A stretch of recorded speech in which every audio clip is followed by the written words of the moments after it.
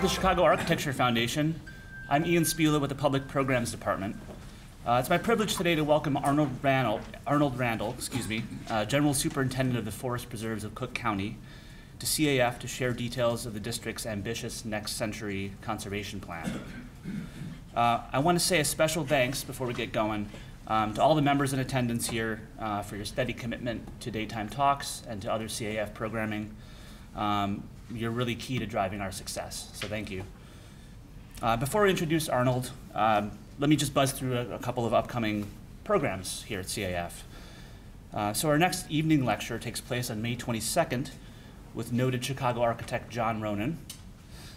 John will share details on newer work with a focus on 3 innovative projects in development: a hybrid branch library and affordable housing structure on the northwest side that's part of a CPL-CHA pilot program, IIT's Innovation Center, which I know is coming along nicely, and the nearly complete office tower at 151 North Franklin.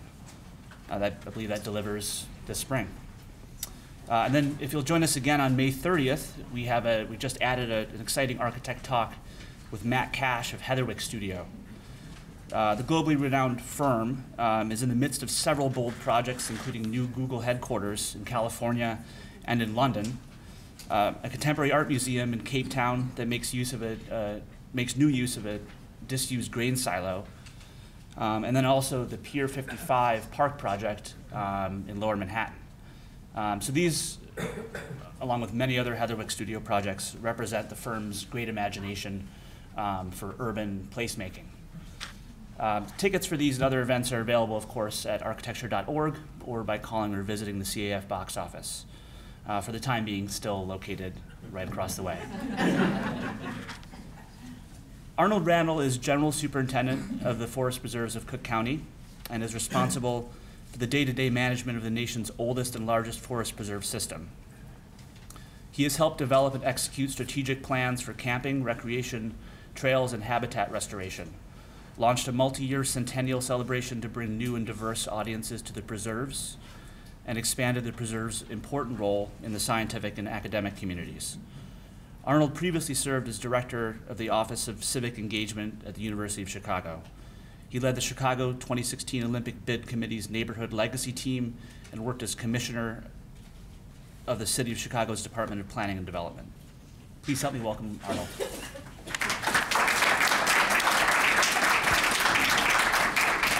Good afternoon. It's a pleasure to be here with you. Again, my name is Arnold Randall, and I'm the General Superintendent of the Forest Preserves of Cook County, and I want to thank the Chicago Architecture Foundation for inviting me to come out and speak and tell you a little bit about the Forest Preserves and some of the things we're working on. I'm going to start with a short clip from a documentary that was done about the Forest Preserves, Emmy Award-winning documentary about the Forest Preserves of Cook County, but this is a short clip to give you some sense of what the forest preserves look like and what we're about. So I'll go ahead and start that right now.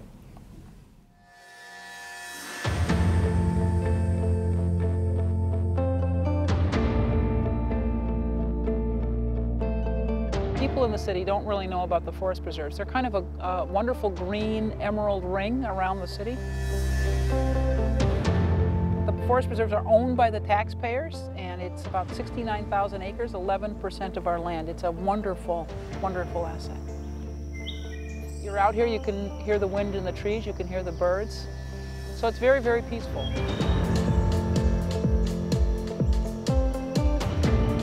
This is one of the oldest forest preserve districts in the United States and the largest forest preserve district in the United States.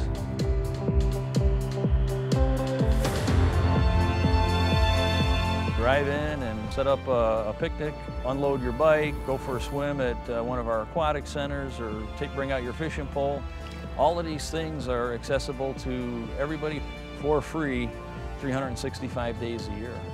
Beyond just active recreation is the conservation side of the preserve and the aspect of land management. We're the last bastion in many cases for certain plants and animals that really are only found here in the forest preserves of Cook County. Zoonotic disease represents the fastest growing infectious disease in the world today, and about 75% of the new diseases are zoonotic, those that are transmitted from animals to humans.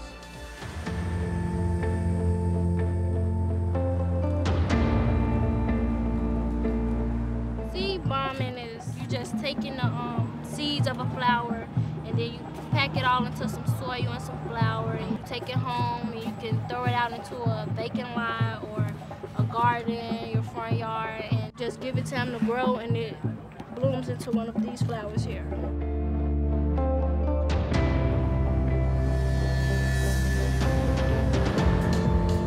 I see myself working with the forest preserves. It's just so great to see children excited about being outdoors, and so that they can learn from a young age, because the future of our earth is with the children.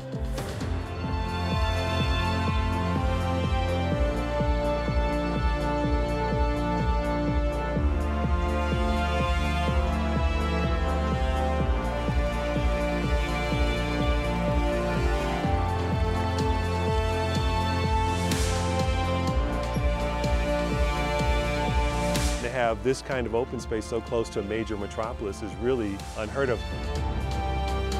The more people are connected and have an appreciation for it, the more people will want to protect it and even enhance it and even grow it. A lot of people have lost some of their roots of being outdoors. This is something that's a treasure that we need to protect in the long term, and that it is of value to them.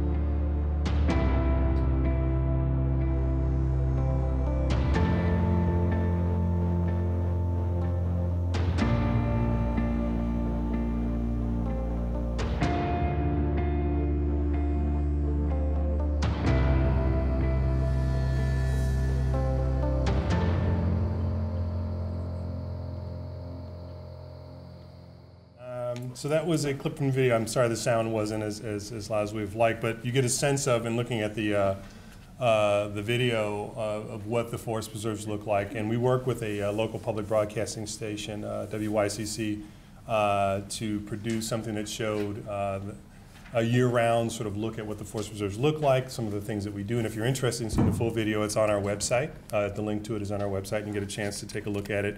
It's about just about an hour long, and certainly there's a shorter version if you want to look at the shorter version as well. Just in talking about who we are and what we do, so biodiversity is a term that you probably don't hear every day unless you're out in the forest preserves or other places, but really sort of looking at the ecological health of these areas. And so these are natural areas. They're not just breathtaking, they're beautiful. I hope you saw some of that in the video. But in a restored state, they serve to several important functions beyond just being beautiful. They provide clean drinking water and clean air. They even flood prevention during heavy rainfalls. Of the 102 counties in Illinois, as you know, there's 102 counties in Illinois, believe it or not, Cook County is the most ecologically diverse. It's most diverse people-wise, which we would all guess and say right away, but it's certainly the most ecologically diverse. We're home to oak woodlands and wetlands and prairies and savannas. And these habitats not only help people, but they also are habitats for all sorts of animals and plants and endangered species that exist only in the forest preserve system. While conservation is our main mission, the forest preserves also provide year-round programming, and that's part of our mission, programming and activities for individuals, families, and groups. Most of our programmed events are free by far. 90-something% of our events and activities are free. And we offer an affordable and safe way to stay active outdoors while opening a door to the natural world that's all around us. And sometimes being here in the heart of downtown, it's hard to imagine that. As I was riding a divvy bike over and hearing all the honking horns and all that, we do have this really close, and it's an escape for all of us. Also part of the Forest Preserve system are the Brookfield Zoo. Chicago Zoological Society runs the Brookfield Zoo, and the Chicago Botanic Garden. They're partners, but they sit on forest preserve land, and we also fund a good portion of their operating budget on an annual basis. We have a unique public-private partnership with both of these world-class institutions. They raise a lot of private money. They do a wonderful job. They're known around the world, not just the region, and are great attractions for the local economy as well. One of the special things about the forest preserves is that there's a lot of opportunity for unstructured activity and enjoyment. And so I used to work for the parks here in Chicago for many years, and they do a wonderful job in providing recreational opportunities. We're a little bit of a counterpoint to that, where there's a lot of opportunities just to get out on a trail yourself, to do some bird watching, to do some hiking, fishing, all sorts of things. We have more than 300 miles of trail in the forest preserve. About half of that's paved. The rest are kind of what you see here in this picture, a lot of those types of either dirt or stone trails, and they're available year-round for any of us to use. And they're close. I think there's a perception by a lot of folks, and myself included before I started working in the Forest Preserve system, that they're really far away. They're not far at all. They're 20 to 30 minutes away, a car ride away. We actually have about 3,500 acres that are in the city proper, but the vast majority are in the surrounding suburbs. The concept of escaping stress of urban life was really a driver for the creation of the Forest Preserve system about 100 years ago. We're over 100 years old now. We're actually older than the national parks. We were established before the national parks were. And we had some visionary local leaders, and Dwight Perkins and Jens Jensen and a number of the other folks. And the forest preserves were contemplated in the 1909 plan of Chicago. So if you look at I actually went back and looked at it a little bit before this presentation. That outer ring of open space was contemplated in that plan and came to fruition. We've been lucky to have very forward-thinking people in Chicago, believe it or not, and very visionary people in our history and throughout our history. And so the Forest Preserves is really the manifestation of some of that. We're at nearly 70,000 acres of land. Just to give you some context, that's about 11% of the county footprint. So if you looked at a map of the county, about 11% are made up of forest preserves. The park district, just to give you some other context, we put all the city parks together in the lakefront, they're about 9,500 acres, and we're at about 70,000. So it's really big, for lack of a better word. We divide it up into zones because we recognize that when we talk about the forest preserves, you may just be interested in the preserves that are closest to where you live. And so we try to make it zone-based, and some of the program guides, which are on the back table, you may have seen them, are broken up into zones. And they make us healthier communities. They give an opportunity for us to get outdoors and breathe fresh air, and certainly for plants and animals to exist. I'll give you a little bit of a history lesson. So while 70,000 acres is a lot of land, it's important to provide some context and why it's important to have this type of open space so close to an urban center. That's what makes the Forest Preserves of Cook County different. You have this type of open space so close to a major city like Chicago. That is unusual. Back between 1804 and 1803, you see that most of Cook County is undeveloped. So that green is undeveloped land, and the darker green are forest preserve or more forested areas. In the late 1930s, there's a lot less green. There's a lot more development. You see the outline of the city, and the red being the development of kind of more developed spaces like we see today. And the yellow is agriculture. So it's changed a lot even in that period between the mid-1800s and the mid-1930s. And you see a lot of the green space really at risk and gone and sort of decimated in some ways. And remember, the forest preserves were formed in 1915. So if they weren't, more of that green space would have probably been gone as well. Jump ahead to the 80s. We see even less agriculture. So the yellow's going away. There's a lot more red.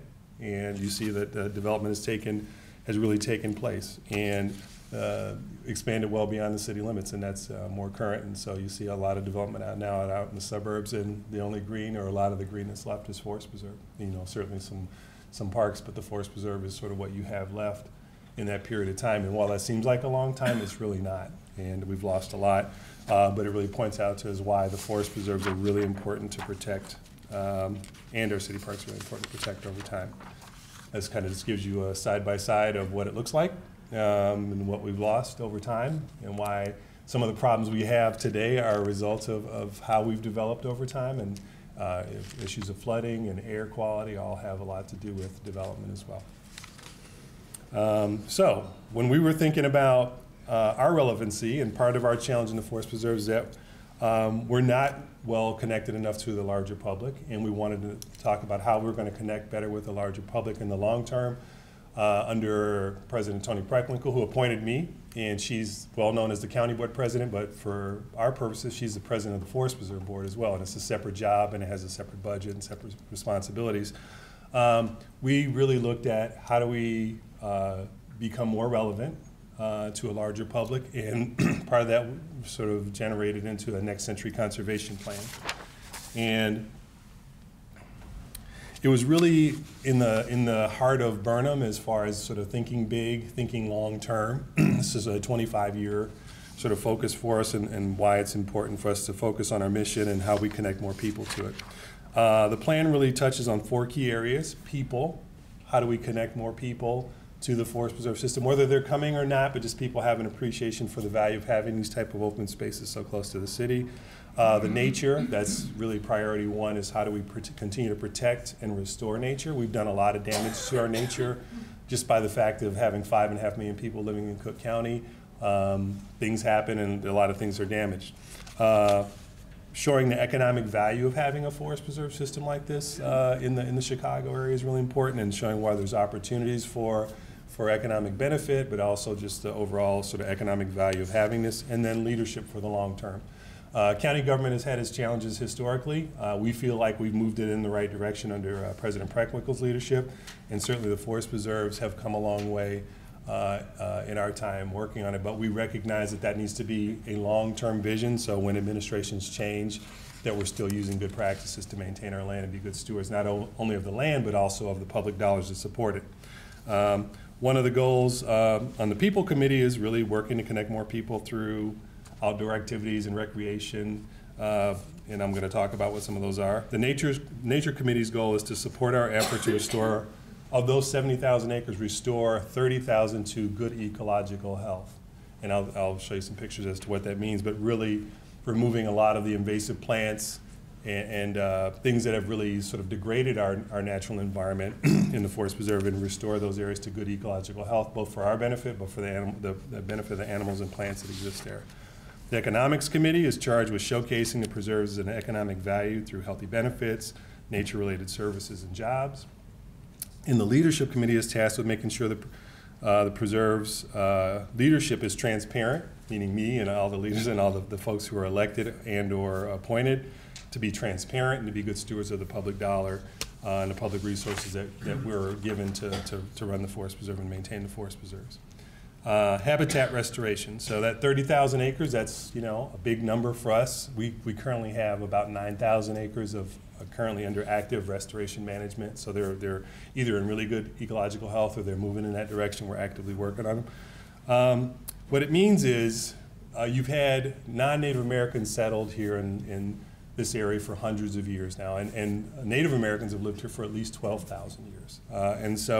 But when we came from other parts of the world, we brought our favorite plants with us, we brought different animals with us, we brought things that really fundamentally changed the landscapes, and we planted these things and they took over, and things like buckthorn and garlic mustard, and there's a number of different invasive plants that aren't really from here, but they're very aggressive, and they've taken over a lot of our forests and a lot of our habitats. And so we work very hard, we spend a lot of money, we work with a lot of volunteers to remove those invasive plants and allow what was here originally to thrive and start to be active again. And that has a big impact on the environment, has a big impact on water, has a big impact on the types of animals that live there as well. And it's a big deal for us. It's one of the biggest things that we do as far as being a forest preserve system. We used to think that it was enough just to protect the land and set it aside, so that's one argument, but the reality is that we've already impacted the land in pretty significant ways. So if we just do nothing, it would continue to degrade and not be as healthy as it could or should be. One of the big tools we use is prescribed fire. Our woodlands, prairies, and savannas are fire dependent. And that sounds counterintuitive. Why would you set fire to nature? It sounds like not the right thing to do. But historically, fire occurred naturally throughout the landscapes, through lightning strikes and such, and was also used strategically by native peoples for thousands of years to maintain the land. Today, prescribed burning is an important management tool for us, for our natural areas, which mimics the wildfires that our native prairies and woodlands have adapted to over a millennia. Fire removes invasive plants. They apply prescribed fire in small settings, and many times contractors and our own staff, and volunteers in some cases, are used in large-scale restoration projects. I'll give you some pictures of before and after. So the before shows you kind of this jungle, this thicket of buckthorn that really sort of chokes out native trees and plants and doesn't allow enough light to get to the floor of the forest, and so that means other things don't grow. They can't, or their growth is stunted. Once it's removed, then you see a more open area. You see some plants that are native that are starting to grow. You have more openness and more light coming to. This is Deer Grove and Palatine. Deer Grove is our oldest preserve, or the first parcel land that was bought by the Forest Preserves in 1916. The next one is Dalton Prairie. This is out in the south suburbs in Dalton.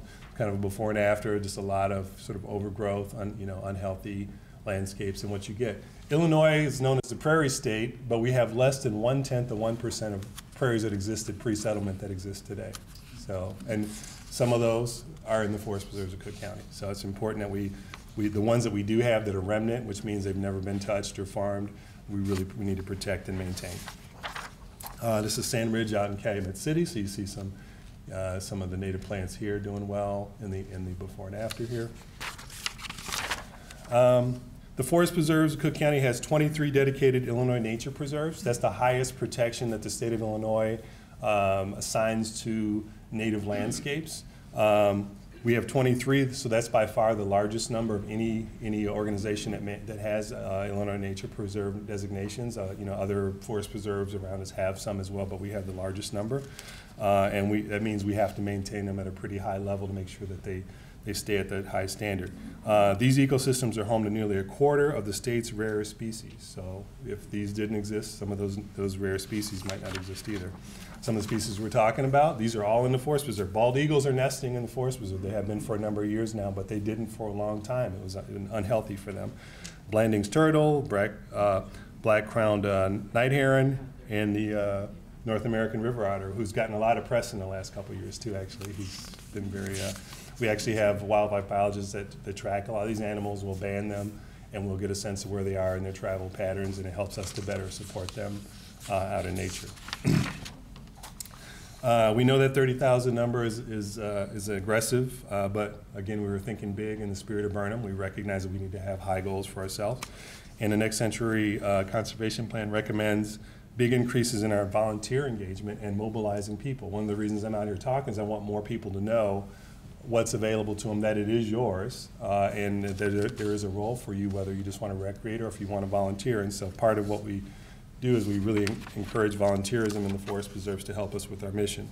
Another way that we do it is we introduce a lot of local youth to opportunities for future careers in conservation through our Conservation Corps. And so this is a conglomeration of a number of different programs with partner groups where we hire young people through internships or paid internships, and they learn about restoring nature. Kids come from all parts of the city and suburbs, so we really work hard to make sure that we recruit people from different places. And they get valuable skills about learning about conservation, but they get the basic job skills too, the soft skills that maybe this is their first job and they get a chance to learn about being on time for work and dressing appropriately and being prepared for the work that's going to lie ahead of them. And a number of kids embrace it and really embrace what we're doing and move on to other skills. One of those great success stories is Lance Williams. So he joined the Chicago Conservation Leadership Corps and moved his way right up to crew leader in the Calumet region, which is out south. And for Lance, his initial exposure inspired his post-high school dreams. He now plans to attend a university to major in environmental science with hopes of becoming a wildlife biologist. Conservation Corps crews are a great benefit to young adults who get paid and gain skills. And the Forest Preserve is also working to engage new volunteers to participate in stewardship activities. So we're always looking for folks who have a little time on their hands because we have something for you to do, for sure. And we find the folks who do volunteer for us find it very rewarding. Currently, the Forest Preserves has a network of 4,000 regular volunteers who dedicate their personal time to restoration. Jane Balaban, who's up in the corner there, Jane's been volunteering with the Forest Preserve since, with the North Branch Restoration Project since 1980. She and many longtime stewards are caretakers at many sites across the county, leading volunteer work days and inspiring the next generation of Forest Preserve volunteers and advocates. Our nonprofit partners like Friends of the Forest Preserves also provide volunteers who do restoration work around the system as well. If you're interested in volunteering, there are work days almost every weekend of the year. There are people working in the middle of winter, there's people working in summer. It's a great opportunity to meet folks who are like-minded and are interested in doing something about our environment and taking care of it. And there's also weekday opportunities as well. And you can sign up or get more information on our website. Now, conserving the land is the main deal, but we also recognize that everybody's going to come out and do conservation work for us. We also recognize that recreation is a big part of who we are and who we should be. But our recreation is different. We're not doing basketball courts and baseball fields for the most part. We got a couple of those floating around through some historic deals that they shouldn't be there, but they're there, kind of things. But for the most part, our recreation is the sort of things I'm going to talk about now. So picnicking is one everybody's really aware of, but Also, people use our lakes and ponds and canoe and kayak. Trail walking is huge. It's probably the biggest use people use in the trail is for birding and just exercise. But we've also introduced some new things like zip lining. And certainly, we've made a lot of investments in our existing infrastructure to better support more people coming out and using the forest preserves to get outdoors. In an urban area like ours, it's not always a given that people will know what to do in nature. So we found that's true too. A lot of folks have become very urbanized and lost some of their connection with nature, so we recognize that and we want to help them feel comfortable. We've been committed to finding new and exciting ways to help people make this connection with nature, and so you can do that through our nature centers, which are always, if you say, hey, I don't know anything about nature, or where do I start at a nature center. There's 6 of those around the county, and it's an opportunity to meet with staff who will educate you, take you on hikes, teach you about sort of the wildlife that exists there. We have animals on site that we take care of and use as teaching animals that have either somehow been injured or not able to survive on their own in nature. And it's a great way to start, and there's always good trails around the nature centers as well. But fishing, canoeing, kayaking, nature center special events, and more than 300 miles of trail. And one of my personal favorites, camping. So we introduced, camping used to be able to camp in the forest preserve years and years ago, more than 50 years ago, you could camp in the forest preserves, and for some reason we stopped. Early on in my tenure working with President Preckwinkle, we talked about a lot of ways to reconnect people, and we recognized that camping was a way to connect with a population of folks who maybe really like to camp or maybe have never tried camping, but they would do it if it were closer or more convenient. And so we decided that's how we're going to go. So in 2015, we reintroduced public camping for the first time in 50 years with 5 new or revitalized campgrounds. The only people that were camping with us were the organized groups like the Scouts. And so they still camp with us, but we've opened it up to a much broader public. So now any resident, anybody can reserve a campground site, and it means you can pitch your tent if you're so inclined, or you can rent a cabin, or you can pull in your RV in a couple of sites if you have an RV. All the cabins are new and in really great shape. We have great bathroom and shower facilities, because that's a big deal for people too, and is really affordable. And so we have, since we started opening them up in 2015, we've had more than 100,000 visitors to our campgrounds. And of that 100,000, 54,000 were just last year alone. So it's grown exponentially over the past several years, and we expect that number to be really high this year as well. So there's a demand for it. People are willing to try it, and people are always looking for affordable options for themselves and for their families. And so we see groups, we see families going out, we see groups going out, just getting away from their families. You see a mixture of things. See all kinds of fun things going on. And they really are beautiful spaces, and they really sort of immerse you in nature. We've also made significant investments in some of our more popular sites that have always historically been popular, like Swallow Cliff out in the Palos Park area. Many people know Swallow Cliff for its 100-foot bluff, so it's one of the highest points in the county. People come out there for the views, but they also come out for the fitness stairs. It's been very popular. Used to be a tobogganing site historically before the toboggans went away. In 2016, we added a second set of stairs at Swallow Cliff, as well as a LEED Silver certified pavilion and cafe designed by Ross Barney Architects. A lot of you probably know Carol.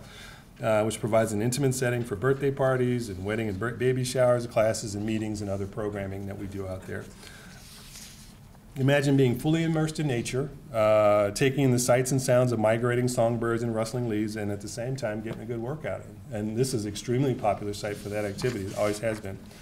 And then finally, we're identifying new sites that can help us achieve our conservation and recreation goals, such as Rolling Knolls in Elgin. This is the site of a former golf course that we purchased in 2010. Alan probably knows about this one.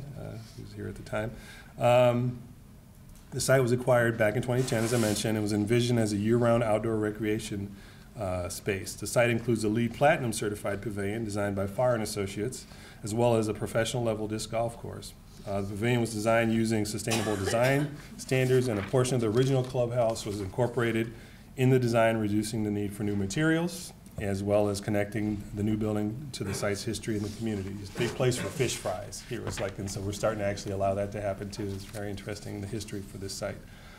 Recreational opportunities and programs in the forest preserves also help ourselves and our kids get healthier. It really is about healthy lifestyle. That's a big push for a lot of folks. People are paying more attention to that. We think that being outdoors and being in nature is an easier way to do it. a way that really has a big impact on your health. I can attest to that myself. Forest Preserves programming also provides educational opportunities outside the classroom. So education is the other big third part of our mission. In addition to protecting the land and creating recreational opportunities, providing education for people is really important. And so you learn about nature, but in a fun way. We have many school groups that come through the Forest Preserves and use our outdoor spaces as an outdoor classroom. You may not know that within the Forest Preserves is a 12,000-year-old canyon. I did not say a Grand Canyon, but a canyon, and that's a picture of it right there. That's the only one in Cook County, and one of the few that exist anywhere in the region. And this is at one of our nature centers, Sagawau Environmental Learning Center. So you can go down there and get a tour of the canyon if you're so inclined. Or that archaeological digs uncover tools used thousands of years ago. Obviously, you probably know that Chicago, like a lot of places in the United States, was populated before settlers came here, and it was populated by native peoples. And the few places that you can find some of those sites still exist in the Forest Preserve because they've not been developed. And so we have a responsibility and a plan to really sort of work with universities and others to make sure that we know where those sites are, that we protect them, and allow for interpretation as well. Our program department educates attendees on important historical events. There's a lot of culture in the Forest Preserve, everything ranging from a Juneteenth celebration at Sand Ridge, but we host events with Native Americans. We've done a Native American powwow for a number of years, every other year or so. Jewish Folk Festival on the northwest side. There's a lot of things that happen in the Forest Preserves culturally as well. We recognize culture is important to our story as well. Nature and health is really important, obviously. There's a lot of benefits to being out in nature, health-wise, and walking and volunteering and all those sorts of things, but also it's important that people understand that, you know, reducing stress. If you're downtown or in your neighborhood in the city, if you live in the city, getting away from nature, getting away from the city and getting into nature actually reduces stress, helps with, you know, your overall well-being. And so it's documented that spending that time is important. We actually work with Northwestern University professor who did a study studying a walk in the woods in the Forest Preserves compared to walking in downtown Evanston, and put the indicators on everybody, and it showed in a very data-driven way that you are healthier and you feel better, and your blood pressure comes down, and a lot of your health, your vitals are better when you're doing that walk in the Forest Preserve. So we knew that anecdotally, but we've got some data to support that as well. Overall, nature has a huge impact on the local economy as well.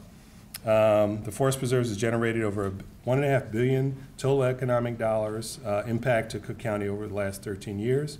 $250 million annual value to residents from activities at Forest Preserve lands and facilities, and has generated 1,600 annual jobs, not just in the Forest Preserve, but through either businesses that do business with the Forest Preserve or businesses that benefit from having the Forest Preserve so close. So not only are the Forest Preserve generating money, but they also save you money. If you spend any time in certain parts of the city or certain suburbs, you realize flooding is a huge issue. And it would be a much bigger issue if there were no Forest Preserves, because a lot of that rainwater currently goes to the Forest Preserve because it's not going to go, all of it can't make it into the sewer system, and certainly it cannot go into non-permeable surfaces. So think about if there were no Forest Preserves, what would happen to that rainwater? We'd have much more issues, and what does it cost to deal with these kinds of issues? These are real issues for people in big parts of the county.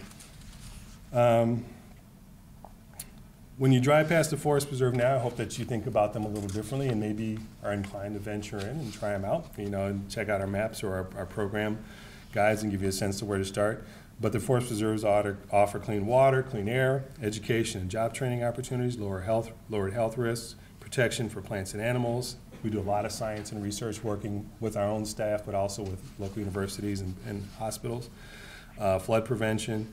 These are called ecosystem services, and the estimated value of these benefits over $469 million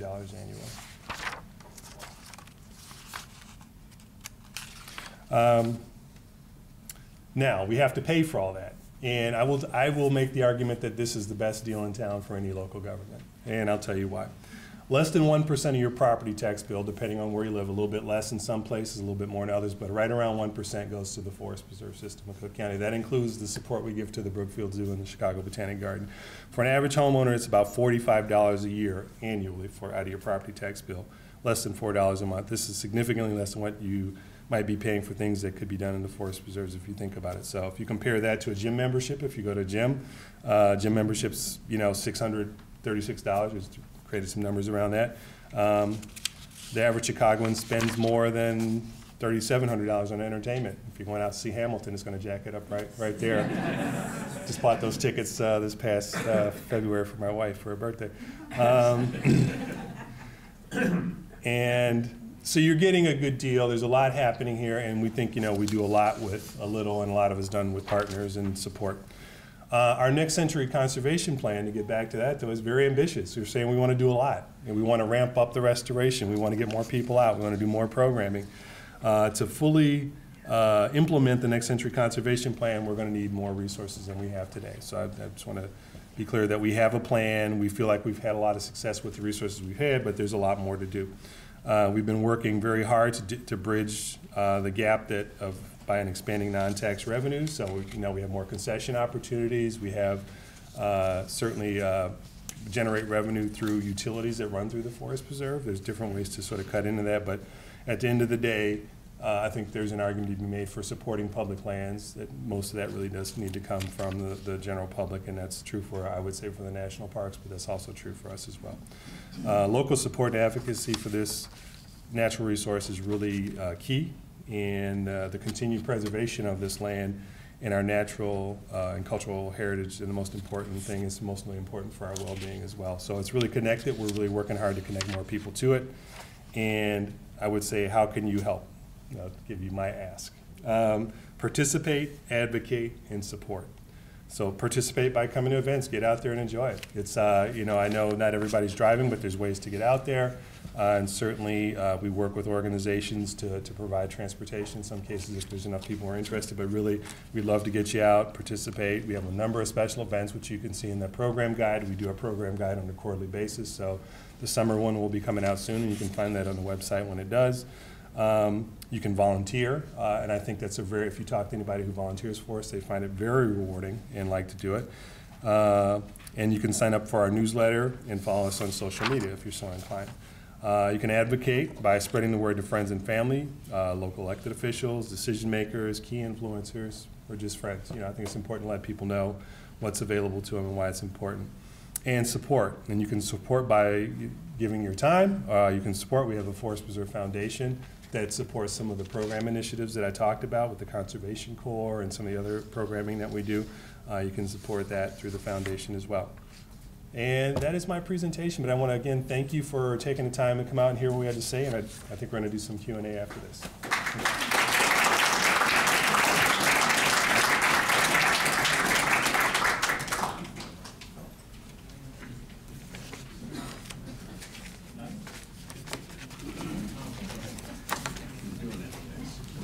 Thank you very much.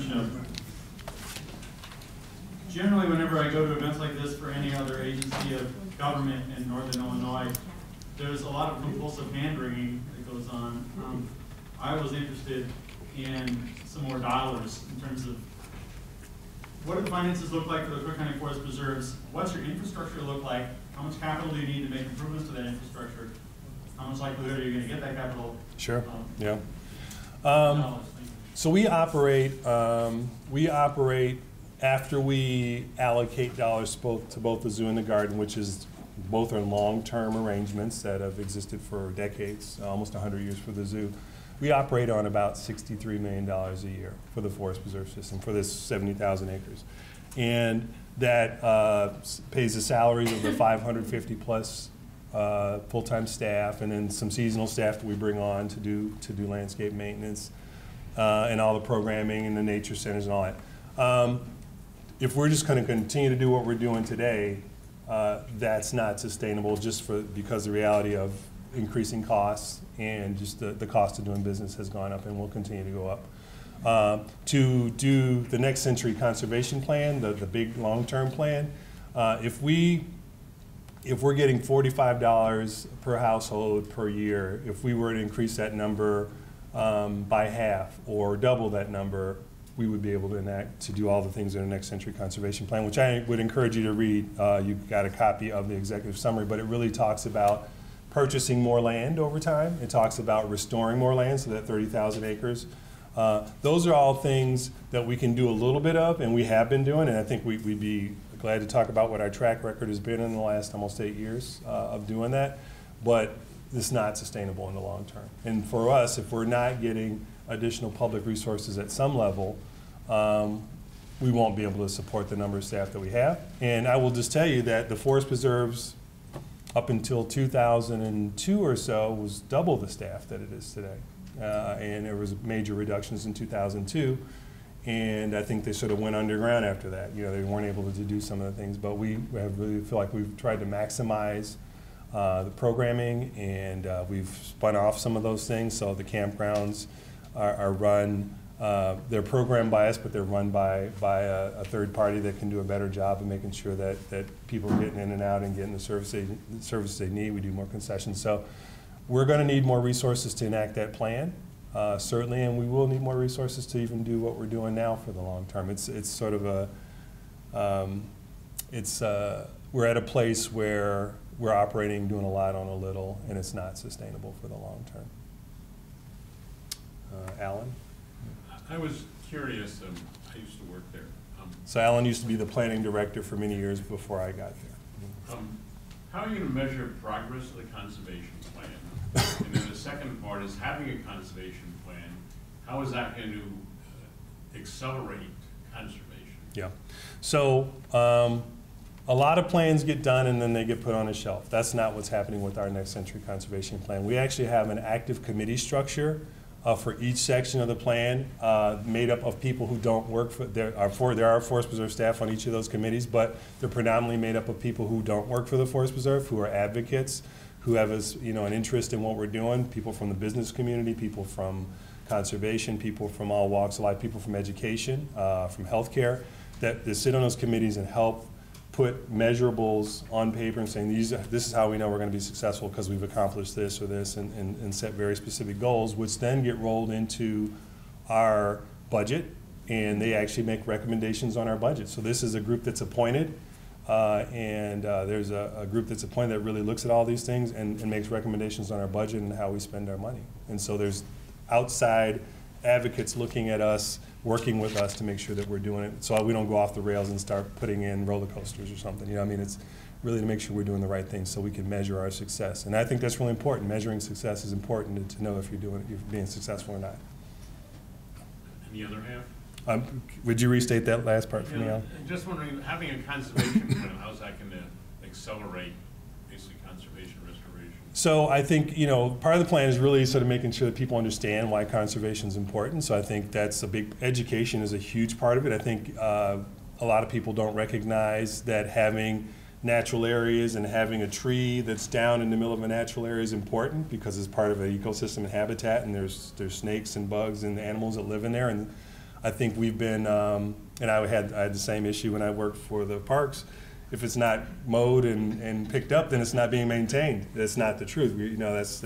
There are places where that's appropriate, but for us, it's really about having these healthy places where things exist, and it helps with all the other things I talked about with water.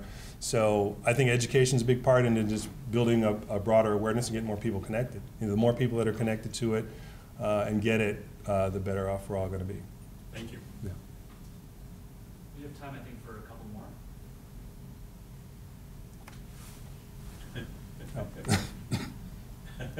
Other than the Botanic Gardens and Brookfield Zoo, are there any other of the preserves that are accessible by public transport? Yes, there are. So the northwest side of Chicago has an extensive preserve system that runs along the northwest Chicago River. So you can get to most of those. Foster and Devon, those are all places that you can get to by public transportation. On the southwest side of the city out in Beverly is Dan Ryan Woods, and you can get to that by public transportation. And on the southeast side of the city of Chicago, out Eggers and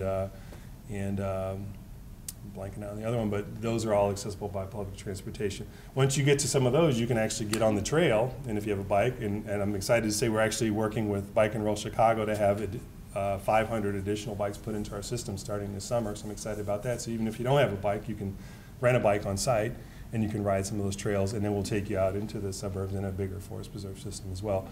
Public transportation to most of the system is not good enough, and we know that, but that's not something we have direct control over, but something we certainly will advocate for over time to have better public transportation. But there are places you can reach, and I would encourage you to try to get to them. So I'm repeating part of my question, but I want you to go deeper. What are some of your favorite parks, or where are some surprises that we should go out and discover? Yeah. So that's always a really tough question to say, what's my, it's like picking your favorite child or whatever. But I talk a lot about the Palos area, so we had a picture of Swallow Cliff, but the Palos area, which is out Palos Park, Whitlow Springs, that area, is almost 25,000 acres of contiguous forest preserve land. So that's the biggest single area block of forest preserves that you'll find anywhere in the county. So that's always a good place to start. And there's a lot of really cool stuff happening there. So we've got we got a campground going out there. We have a couple of nature centers. We have rolling hills. We have several lakes, ponds, and sloughs. The trail system is incredible. You see a lot of people running the trails. You see a lot of cross-country teams running the trails. So there's a lot of paved trail, but there's also a lot of unpaved trail. You can really get lost in a good way out in the Palos area. And a lot of fun, and you'll find all sorts of really interesting things. You'll find, eagles nesting. You'll find all sorts of birding opportunities out in Palos. The North Branch of the Chicago River, our North Branch Trail, is extremely probably the most popular trail in our system, and a lot of that has to do with just its proximity to the city and how many city residents. And we expanded another 3 miles into the city last year, so we're excited about that too. But there's all these places. We're going to start in our program guide. We're going to start having five interesting hikes to take, and it'll start with our summer brochure. So it'll give you some ideas of where to start if you want to do some hikes or get out in the nature. So they're all over the place. I've been doing this job 7.5 years now, and I still find very interesting places, even places that I've been to before. But you see it at a different season, and it's very interesting. So you can't go wrong, and it's always a good day. I always say. It's always a better day for me when I'm not dressed like this and I'm walking around out in the forest preserve doing my job out there. So. Okay, I want to thank you, Arnold, for being able to see that